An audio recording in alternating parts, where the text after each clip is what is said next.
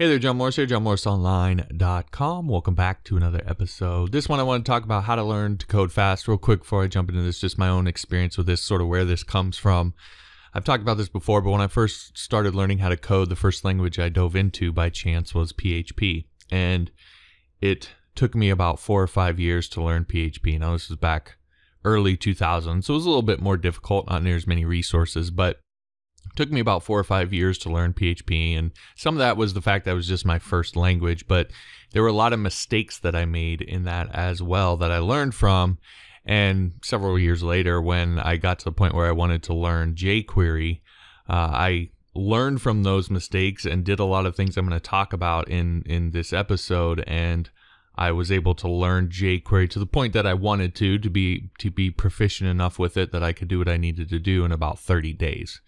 And so, again, I just want to sort of go through what I learned from that experience and the things that you can do to learn how to code a lot faster than what I think probably you would if you were just sort of to go on it alone. All right, so the first thing, and I would call this an obvious one. You've probably heard this before. People talk about it, but I feel like I would be remiss if I didn't put it in here when talking about this, and that is you need to learn by doing, which is you need to build real things as you learn. So, find projects you can build, take courses that include projects in them.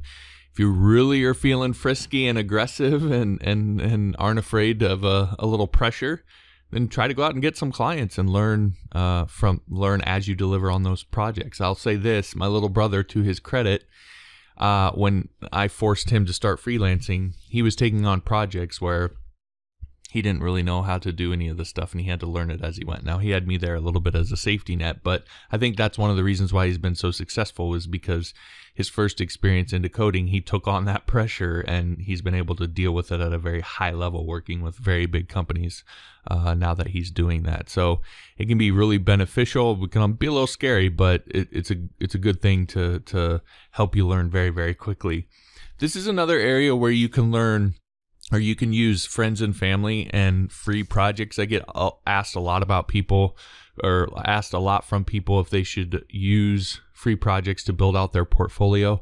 I think this is the time to do it, not later down the road when you've actually already learned how to code and you're to the point of you want to start getting hired. That's when a lot of people tend to start thinking about friends and family. I think do it here. And the trade-off with your friends and family is, sure, I'll do it for you for free, but I could completely screw it up because I don't know what I'm doing. I'm learning.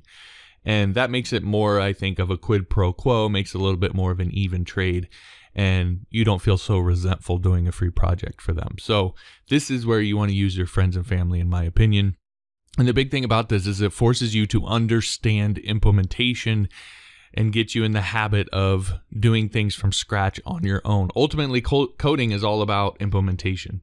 All the concepts and ideas and things are great, but at the end of the day, it's about putting code to paper or code to ID, whatever you want to say there. But it really is about implementation. And so as you're learning, if you're implementing along the way, it's gonna help you a ton, and you're gonna learn a lot faster. Now, my pro tip here is to set clear project-based goals before you start. One of the things that I did and why I was able to learn jQuery as fast as I did is because I had a very specific goal. There were several things that I wanted to be able to do, and I listed them out, and I told myself, if I can do these, then that's when I'll be at a level that I feel proficient and I'm good. I'm not just going to go on this endless learning cycle. So have very specific project-based goals and very specific periods of learning that are well-defined, so you don't get caught in this trap of just sort of endless learning and never sort of getting out there and doing stuff. So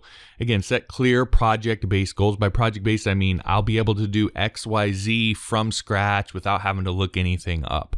That sort of thing. If you do that, then you're going to have a lot more focused learning, and you're going to learn a lot faster. Next thing is to focus on fundamentals. So I've noticed that a lot of new developers tend to get caught up in pushing towards being able to do cool things. That's sort of the language that they tend to speak in, and I was no different when I first started out. But the reality is that most of the day-to-day work that you'll do as a developer is pretty mundane. The stuff that you're going to get paid to do is pretty simple and sometimes boring, and that's just the truth of it. So it's simple, fundamental things that you're going to learn in the very beginning when you're in that sort of stage of being tempted to skip ahead to get to the cool things.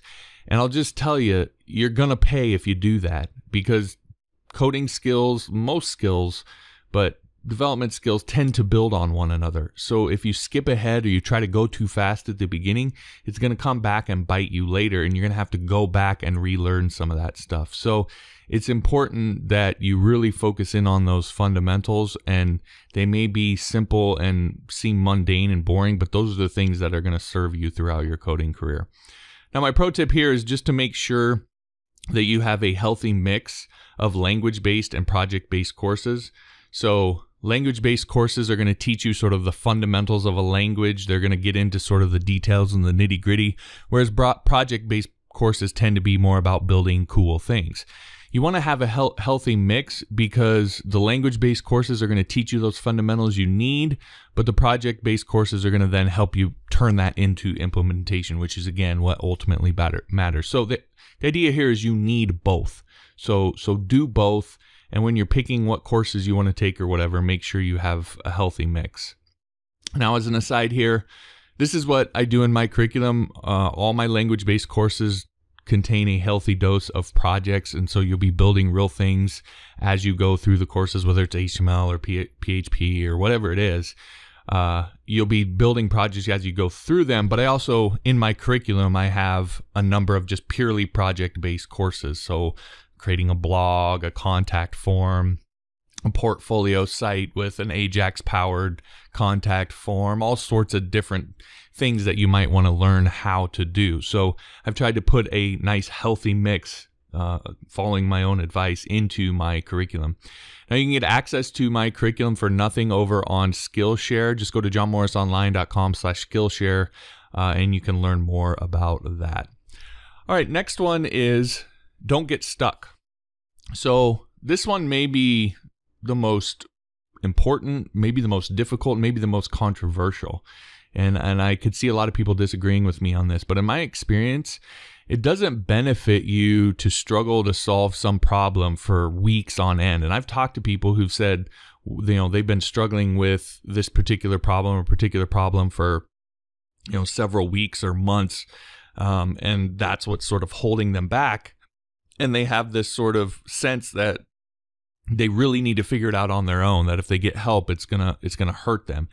And I don't really believe that. Now, it's a fine line, because yes, you want to own your problems and you want to develop the habit of trying to solve things on your own first. You don't want to be that person who immediately, as soon as they have a problem, they go and they ask someone for help, and they don't try to solve it on their own. That's not a good habit to get into either. But for most things, especially as you're learning, in my opinion, going beyond a day or two is counterproductive, because it's just going to slow you down so much, and it's going to frustrate you, and it's going to keep you from making that next step. So in those situations, don't be afraid to reach out for help so that you can keep moving.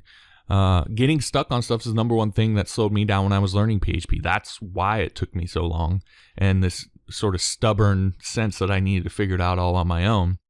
And like I said, it's probably one of the biggest things I hear from people who do get stuck. So you really want to focus on keep moving, and don't let yourself get stuck on something for weeks or months at a time, because that's really going to hurt you in terms of how fast you can learn how to code. So again, don't be afraid to reach out for help when it comes to that stuff. Now, my pro tip here is find a mentor, and someone that you can contact in these sort of have on call and contact in these moments that you can talk to, so that you can go beyond just sort of getting by the problem and actually understand it at a really deep level. Like, they can explain it to you in depth, and you can really understand what the problem is and why the solution that they're giving you works. And if you do that, these problems can actually become strong areas for you, because you end up spending, a lot of things when you learn them. If you just learn it, you sort of learn it and move on. Whereas if you struggle with something, you spend a lot of time thinking about it and focusing on it. And then if you figure it out and you get information from a mentor who can help you with it, you end up spending a lot more time on that, and you learn it a lot better. So roadblocks can be real opportunities for you to learn something in depth, and a mentor can help you to do that. All right. Last thing here then is to break stuff. So one thing that a lot of people do is they'll look at other people's code. And when you look at other people's code, don't just read it.